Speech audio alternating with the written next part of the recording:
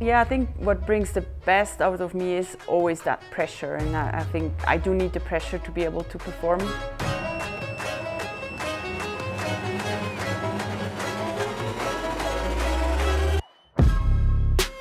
I think the overriding factor for me is her mental toughness to just keep going.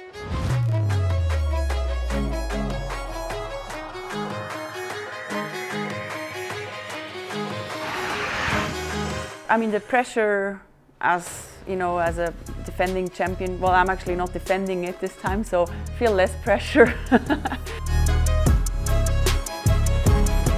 Yeah, so today we're going to the Val d'Rosec. Yeah, I do it in winter for cross-country ski, and now it's, yeah, we have the river and just cruising along, getting some longer runs done, getting the miles done for Kona. I did my first triathlon, I think around 12, just in the neighborhood, and then I did start to love the sport. I went to a youth camp maybe a year later. I definitely was always a competitive person. I don't know, it just seemed natural to me. I wanted, if I did something, I enjoyed it more when I was good at it. And obviously, I saw that I had talent in triathlon, and therefore was very motivated to also, you know, push it. My family comes from a sporty and active background. My dad was a mountain climber and did a lot of tours, trekking tours, over glaciers or also in Africa. My mom, she ran for fun. She did marathon, and she was definitely the one who also got me into the sports very early. On the way to Kona, we did the 71.3 Worlds in Mont Tremblant. I took my mom with me. I still remember I asked her to give me splits, and she was so nervous. It was still nice because she never went outside of Europe. So for her, it was the first time actually to go overseas as well. And yeah, it was definitely nice to have her there with me. The team is still quite small. I still like it quality before quantity.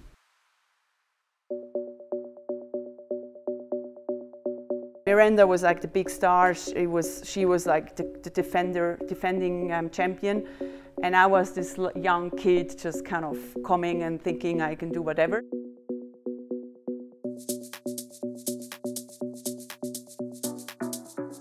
Going in 2014, Mirinda Carfrae was defending champion. She had won in 2010 and she had won in 2013. And then there was this brand new person, Daniela from Switzerland, who was coming to Kona for the very first time. Yeah, Daniela was definitely on my radar going into 2014. I knew that she would be one to watch, and definitely was high on my list of athletes to watch out for and sort of key off of during the race.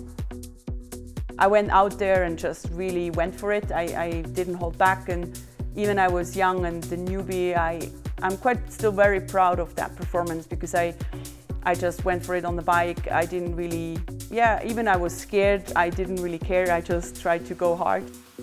She wasn't intimidated by the moment. She wasn't intimidated by the athletes. She probably had no idea who most of these athletes were. She really hadn't raced that much. It was like K30 and really struggling, and Mirinda caught me, I think, the last 5Ks in the run.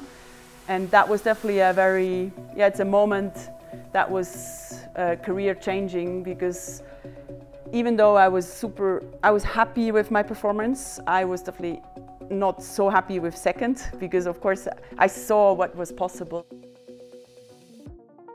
Yeah, I mean, losing to Mirinda was definitely also very motivating, and I remember coming home from Kona, I started to realize I can actually win this race, and I knew I was not that far away, and that really gave me the motivation to work very hard for the next year.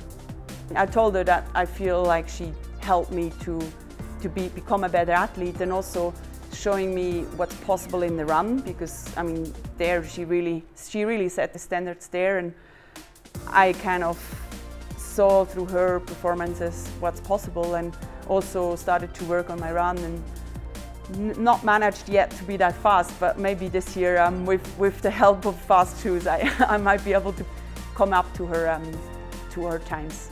That would be definitely a goal. She had won 70.3 World Championship, and she had gotten second to Ironman World Championship, and was announcing to the world, Daniela is going to be somebody to watch. I never thought of doing Ironman, and to me, I never thought it would be, to me it felt like way too long. I didn't have the confidence to actually try it, and there I realized like it's good to have, I mean, back then having the coach kind of pushing me to do something I didn't think I was able to do it really helped me. And yeah, that's where pretty much my second career started.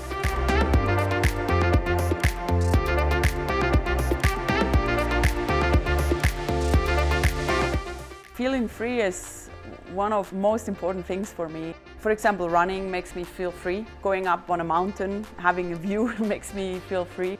If I feel like too intense or too much pressure, I can't really think freely. And I think sport can really help having that feel of freedom. And I'm very lucky. I mean, I can make my decisions freely. I don't depend on anyone. That's definitely a huge luxury for to be able to pretty much do with your life what you want. I definitely have two sides, and I feel like in my free time I'm definitely much more relaxed. I definitely feel like I live the best life I can, and then I have the sport life, which is also the best life, but still I have that, I think it's that expectation on myself where I also know it is a job in terms of I want to be good at it. For me, it's always that challenge to find the balance. The winning is nice, but for me it's more satisfying if I have that performance. As an athlete's perspective, of course, I love to be able to just get that maximum out of myself.